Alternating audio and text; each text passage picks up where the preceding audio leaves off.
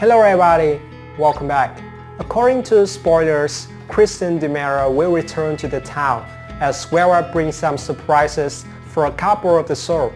Many of the viewers were saddened because they had not seen Kristen and Rachel Black on screen for some weeks, because Kristen was trying to avoid being captured after she had almost murdered Victor career kiss. In the meantime, Kristen's best friend, Nani Price, are preparing to get married. Her future husband is Eli Grant. Kristen might go back to congratulate her best friend. Nani will be amazed when Kristen comes, but she's over the moon because of her return. Kristen may face up to trouble if others recognize her, but she still comes there for a while. Besides, Kristen may go to meet Brady, but they do not have much time for a long talk.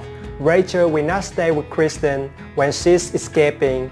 It means another guy will look after Rachel instead. It is better for Rachel because escaping with Kristen is too dangerous.